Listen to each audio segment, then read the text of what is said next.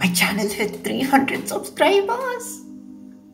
In this video, I'm going to show you how to make rocks in Blender. Oh, not these rocks. Alright, so now I have an icosphere with an HDR environment lighting, so I'm going to add in a new material for this.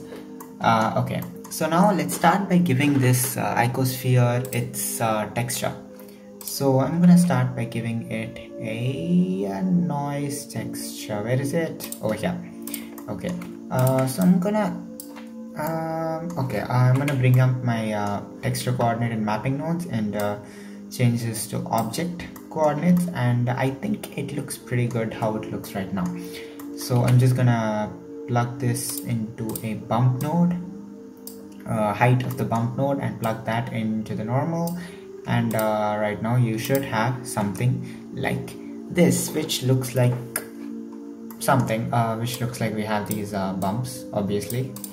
Okay, now let's start by giving in the colors for the rock. Obviously, if you want to, you can just add in like a gray color and call it a rock color, but in the real world nothing is of a uniform color. So I'm gonna actually add in another noise texture and plug in these same coordinates over here into that, and I'm gonna make this very small because I want to give this because in rocks the deviations are very minute, so I don't know, maybe something like 100. That's too much. 80 looks okay, that's good enough. Now I'm gonna add in a converter color ramp, and now this is gonna be the color. Now you can take whatever color you want, alright, but for this tutorial I'm gonna do something that's these gray gravel type rocks. So this one's gonna be like a slight gray, and I'm gonna add one more in the middle, maybe make it a little darker, and bring these close, okay, I think I might add a small tint to it. I think it looks nice. I don't know. Yeah, I think it looks nice. Okay, now you can plug this into the base color, and now you can see that instantly it looks way better. But now we have these reflection problems. The thing is that rocks are not very reflective in the real world, so we're gonna make it something like 0.8.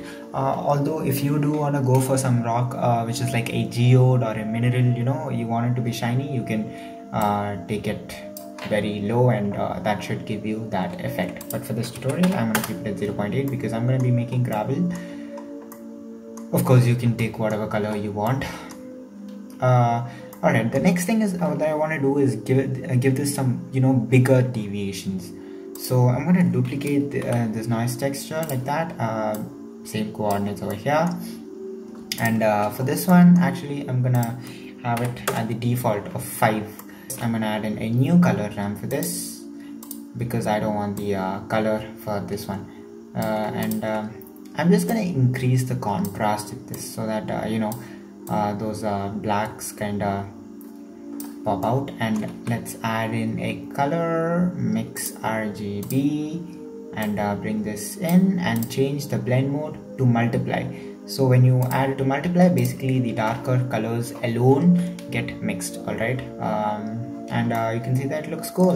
It kind of looks cool. I think I should reduce the blacks in this a little, maybe. Yeah, that looks cool. And of course you can preview it now, and you can see that it instantly looks like rocks. One last thing that we have to do is to match this noise in the top with the bump.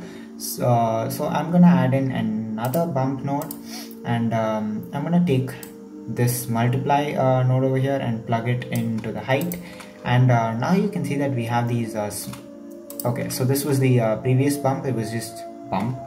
And if you preview this one, you can see that we have these small details in it, but now it's too much. So bring the strength down to 0.1. That's too less. 0.4.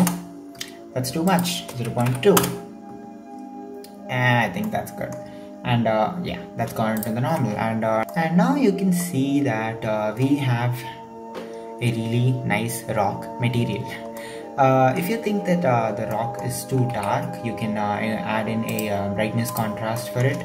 And you can just I mean, if you increase the brightness, obviously you're going to wash out the details, but if you increase the contrast along with it, you can see that we're brightening the rock and also retaining the blacks in it.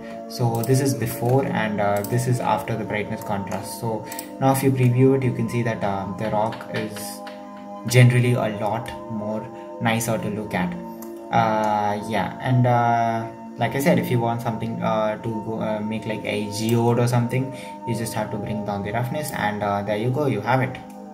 So there you go, that was the simplest and easiest way to make procedural rocks inside rock material inside Blender, and I hope you like this tutorial. I've actually used this material for my recent artworks, and the best thing about it is that it's procedural and you have full control over every aspect. So if you want to change the color, you can. If you want to change the bumps, you can. And you can even apply this to a material to which you have added some displacement to. Or if you have like, if you've sculpted and prepared ready-made rocks, you can just add this material to it. It's amazing. I love it. So if you like this video, please give this video a thumbs up and let me know your thoughts in the comment section below. And if you like my content, if you want to see more good content from me, please give my channel a subscribe, and that would really help me grow. And that's it for this video. I will see you in the next one. Bye.